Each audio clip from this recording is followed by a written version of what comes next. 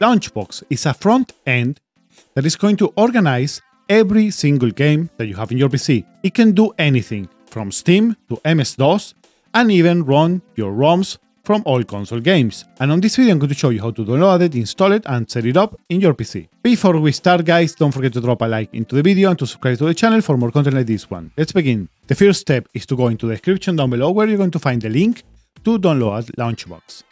Click into download now. On the second web page, you are going to need to enter your email address to be able to download it. Once you have entered your email address into the LAUNCHBOX website, you're going to get an email with a link address that is going to be available, I believe, for 6 hours, so you can download the software. Once you have downloaded, you can go into your downloads folder and double-click into LAUNCHBOX. First, you need to select the language that you prefer for the installation, click into OK. Here is the license of agreement, you want to read that, and click into I accept the agreement, click into Next. And in here you can change the default folder. Next, and click into Install to start the installation process. Sometimes you can get a pop-up that is going to need the following applications before the setup can continue, and you want to click into Yes. When the installation process is done, LAUNCHBOX is going to run automatically. And the first time that you open it, you are going to have a prompt that is going to ask you how will you like to populate your collection of games. From here you can choose between import ROM files, import MAME, Amazon Games, EA, Play and Origin Games, Epic Games, and every other launcher that you can find right here. I'm going to be starting by importing some ROM files. So you want to select into import ROM files, and this is the automatic wizard to help you to import your ROMs. Click into Next, and in here you want to select the folders that you want to import. Click into Add a folder, so go where you have your ROMs, and you have to add every folder separately for any console. At first I'm going to start with SNES, so I'm going to select this, select folder, click into Next, and now it's going to ask you what platform are you importing your games for. So you want to open the drop-down menu and scroll until you find the console that you choose for. Once you have selected the correct platform, you want to click into Next, and here you're going to have two different options. For example, for this console, it's going to ask me if I want to automatically install and configure RetroArch or to manually configure an emulator. I recommend you guys, for the ease of use, to choose the automatically install and configure RetroArch. Now you're going to have three options.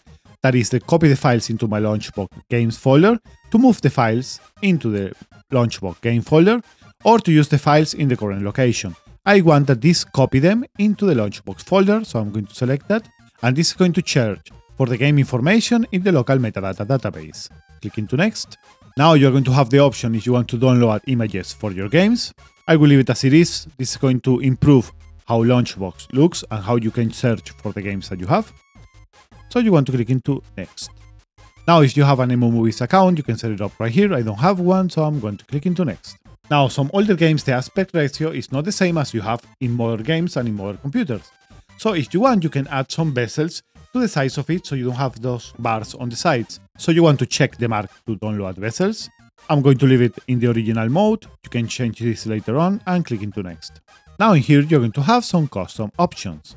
You can read them all later. For me, the stock ones are perfectly, so I'm going to click into Next. Now the import ROM wizard is almost done, and as you can see, it's ready to import all my games.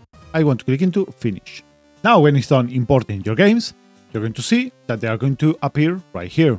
And on the left side, you can see one menu where you can choose the different consoles or PC games that you have. Now let me show you how you can add another console directly from this site. Go into the top left corner to the three lines, click on it, and scroll until you see Tools. From there into Import, and select ROM files in this case if you want to add more ROMs. Now you will have to do the ROM process wizard once more as we did it before. Another great thing about LAUNCHBOX that you can check right here is, for example, if you go into any of the games that you have.